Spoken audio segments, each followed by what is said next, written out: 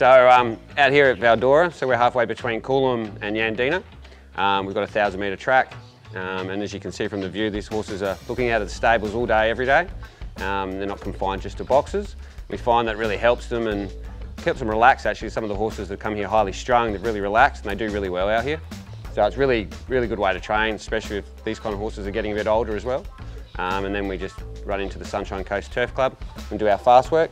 We'll take them in a couple of days a week to do slow work too, just so they're not going in and just familiarising themselves with going in and just doing fast work all the time. And we've got the advantage we can work a bit later. We don't have to get up at 3 o'clock in the morning. These guys don't mind us sleeping.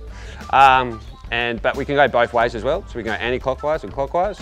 And but yeah, I think we've had 4 runners from the stables here for 3 winners so far, so it's going good. So it's 1,000 metres, so we can get up to a bit of strong pace work from the back corner to around the top here. We can bring it back, ease them down a little bit, and do it again.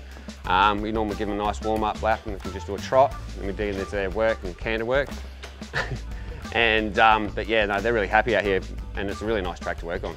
Here's Leroy the Conqueror down the outside, winning shot Alderman, and Leroy the Conqueror, winning shot, Leroy the Conqueror, Leroy the Conqueror, dashed up, grabbed the lead, and Leroy the Conqueror defeats winning shot. He goes really good, he loves it out here, very cruisy.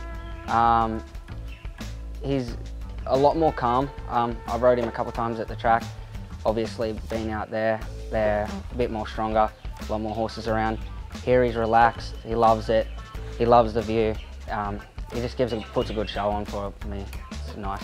To be in a stable and see these horses progress like this, it's amazing. And you know, the feedback that we get, how happy the owners are, it's just astonishing. I like it. As Damien said, it's a tough race, certainly is. It will test his limits. But by the way his work's going at the moment and the way he's feeling, I think he stands a good chance. He's got a nice feel. He's doing everything right in his work. Plenty out wide, but Leroy's back. Leroy the Conqueror's won from a photo.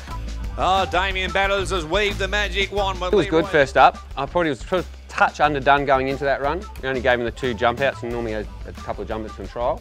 No, we thought if he brings his best foot, he could be 85%, 90%, and he'd probably get the job done, which he did.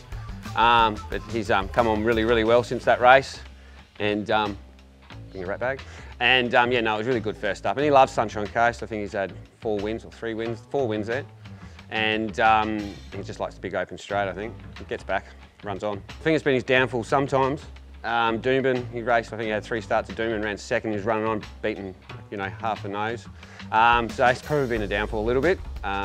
He's probably one of those horses that probably should have won 6 or 7 races. But it's just his pattern gets back, but that's the best way he likes running. He goes to sleep and then runs home, and he can run some really nice sectionals. Yeah, well, we trained up there for a little while, and he didn't mind, and he's galloped. It's probably not the Sunshine Coast or Eagle Farm for that matter. So he'll probably get back like he does and then runs on. He might be being a bit fresher second up. He might be a bit more handier, which would be a lot better off for us. But no, I think he'll handle the track okay. You'll know he's in a race with those type of horses, and we understand that. And you know, there's going to be, you know, Alligator Blood's 1. There's going to be, you know, half a dozen that are really, or more, a dozen that are going to be really good quality horses. Look, a couple of seasons ago in the Winter Carnival, Jeff Lloyd touted him as a nice stakes horse. If we get some give in the track, he does grow an extra leg. He does like it a bit soft. But look, he will try his heart out, and he's a tough bugger, and he'll give it every crack. He'll definitely be trying his heart out, that's for sure.